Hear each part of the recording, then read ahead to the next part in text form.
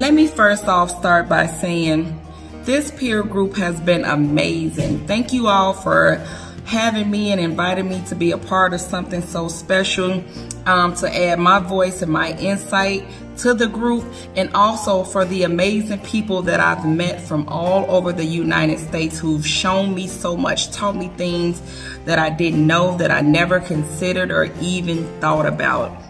It's been great. Like, a lot of times, like when you're in a small congregation like I am, and then it's just one group of people, a lot of things like racism and things like that, it doesn't come up. You know what I mean? It doesn't really apply in certain situations, so you never think about it.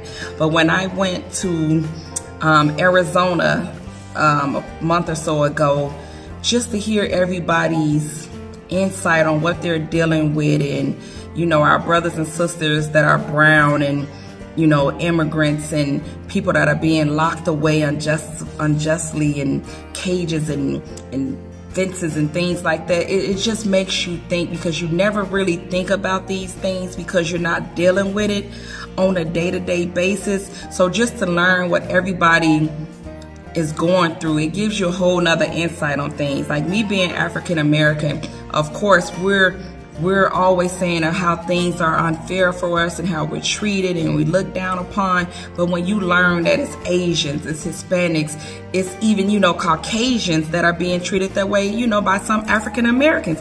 These are things that we never consider or even think about, many of us.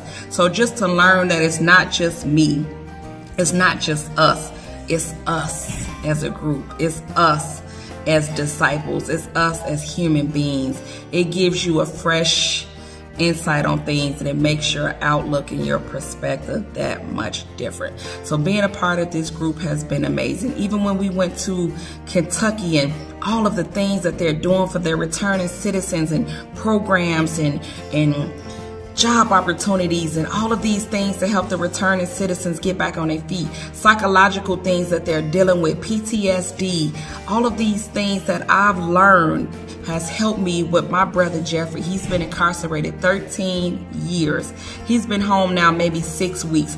Even before he walked out of those prison walls, I was already sharing all of the information that I learned from going to Louisville, from the seminars and the workshops, and Dr. I can't remember her name that did that wonderful slideshow presentation and taught us about PTSD and how to handle returning citizens carefully. I've been soaking everything in. I've been sharing it with my congregation.